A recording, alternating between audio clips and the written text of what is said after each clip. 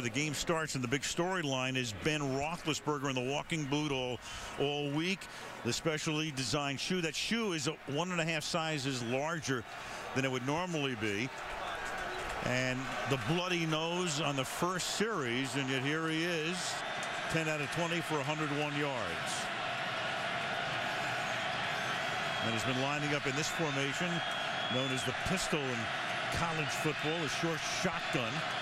He's done it about 10 times tonight.